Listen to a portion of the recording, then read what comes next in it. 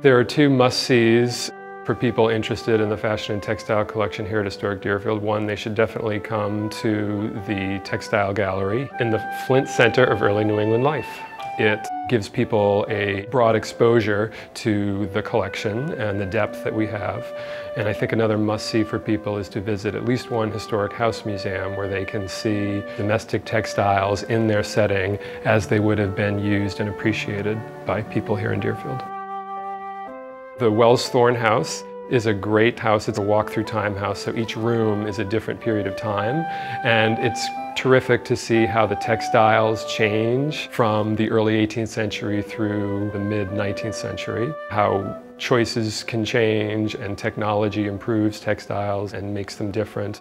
Another house I think which would be great to see for the point of view of textiles is the Williams House.